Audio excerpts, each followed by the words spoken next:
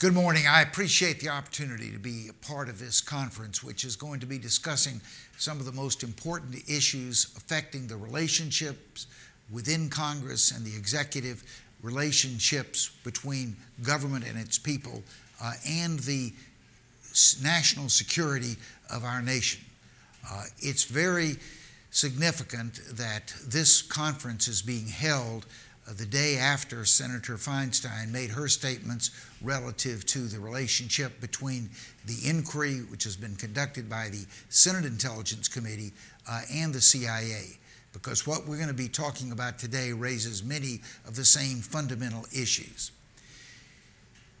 Immediately after 9/11, the leadership of the House and Senate asked the chairs of the House and Senate Intelligence Committee to do what Congress had never done in 200 years, and that is to form a joint committee for purposes of conducting an inquiry as to what had happened in 9/11, with particular focus on the role of the United States intelligence community. We spent the better part of 15 months working on that inquiry. We had staff that represented persons who were knowledgeable in each of the intelligence community. We had persons who'd had experience in the Department of Justice and other law enforcement related agencies of the federal government. We conducted hundreds of interviews, read thousands of pages of documents, and in December of 2002 produced an 800-plus page report. That report took over 6 months in the declassification process. And when the report was returned in publicly releasable form, there were a number of specific redactions. There were names and places and other specific pieces of evidence which were withheld. But the most stunning thing was an entire chapter, 28 pages, was censored from word 1 to the last word of the chapter. That chapter dealt primarily with who financed 9/11. That was a very fundamental question because it went to an even larger question, and that is, did those who committed that heinous attack on September the 11th, did they act alone, or were they supported by a network of individuals? All of the people who have been in leadership positions of investigations into 9/11 have come away with the feeling that it was implausible to believe that these 19 people, most of whom didn't speak English, most of whom had only been in the United States for, if any, a very brief period of time, could have carried out such a complex operation which required completion of the planning, the practicing, and then finally the execution of the plot. A key part of that question of whether they acted alone or had support related to the financing of 9/11. How could these people have financed a project that was as expensive in terms of the cost of the 19 individuals without having some support network? That missing chapter provides some evidence that would be important to answer the question of, did these people act alone? That chapter has now been censored since the summer of 2003 for over 10 years. Whatever reason there may have been for the initial censorship has long since passed.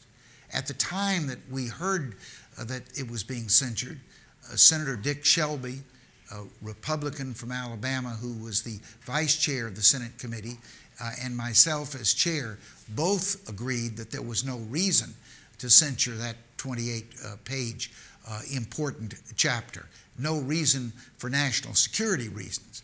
But here we are 10 years later, and it continues to be censored.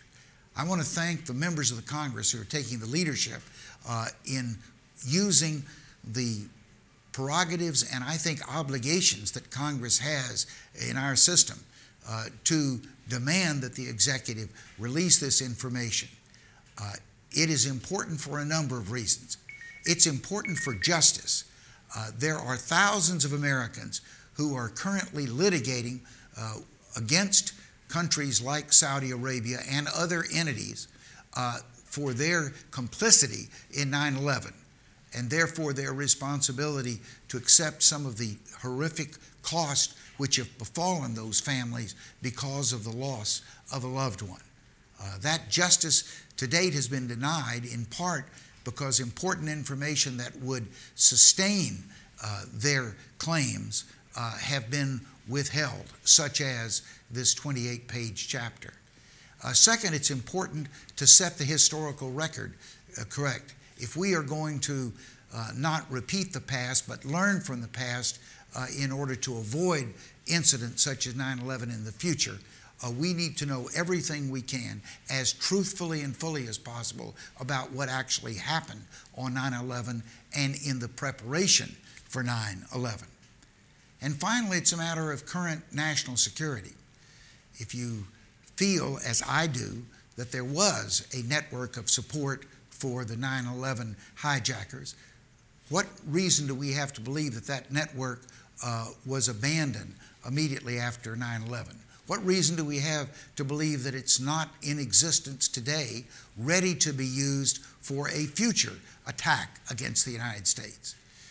These are the issues that are at stake in the question of whether the executive branch, with the concurrence and leadership of the members of Congress, will make this information available to the American public, so we will be a more just, a more informed, and a more secure nation in the future.